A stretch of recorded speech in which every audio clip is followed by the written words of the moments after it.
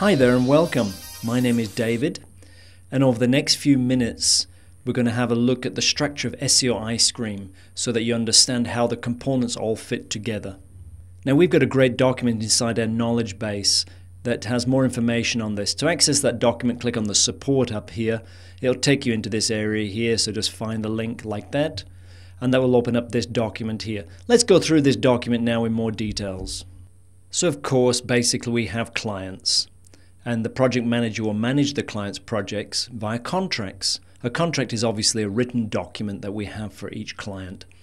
And a contract can basically record different things, like for example, contract deliverables and also the contract keywords.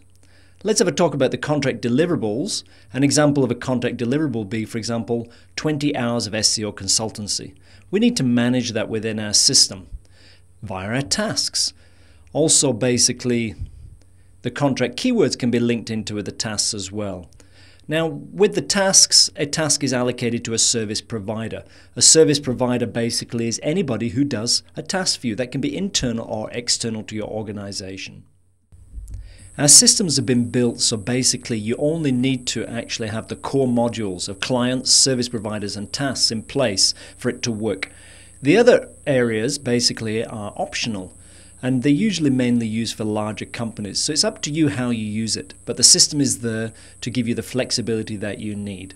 So that gives you a quick overview. Thank you very much. I hope that was very useful, and we'll catch you again soon.